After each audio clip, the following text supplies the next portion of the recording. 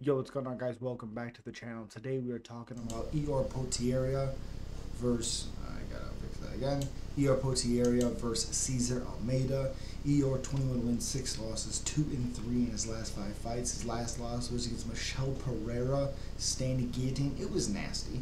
Plus 310 underdog at 28 years old, 6'3 with a 75-inch reach, fighting Cesar Almeida, who's 5-1, 4-1 in his last 5 fights.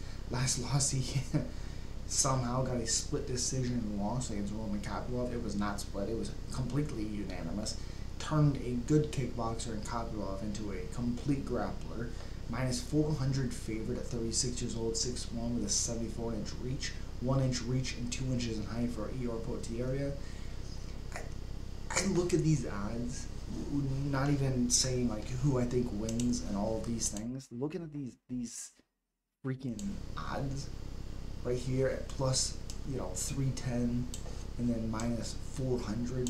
I just don't really understand it. I think Potieria's striking has actually improved. I do think Almeida is more accurate and has more power for sure.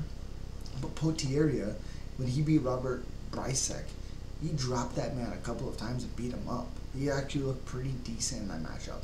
Even in the Rodolfo Bellato fight, he had him all over the place, hurt, and then just kind of gassed out. So it's a little crazy to me that Potieria is a plus 310. I know Cesar Almeida is a decent kickboxer. I do get that. I don't think he's 4-1 favorite over Potieria. I think that's a little nuts.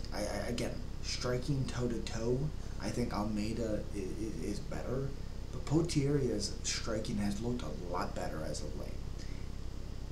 That plus 310 is making me want to go with Potieria. So now you look over here and make sure this is lined up correct, and of course it wasn't.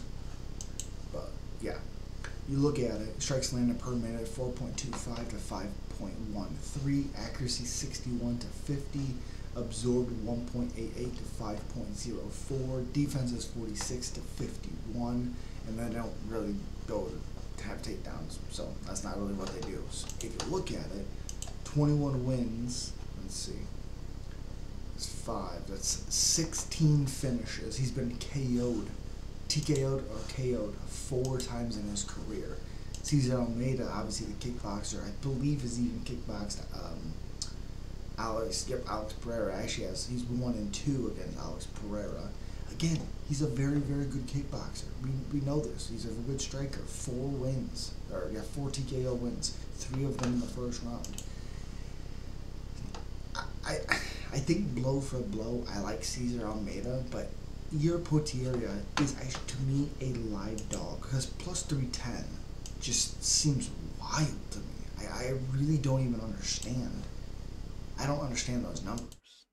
I don't think Almeida is 4-1 better than Potieria. I don't think Potieria is great, but his striking is the one thing that he's been having success with.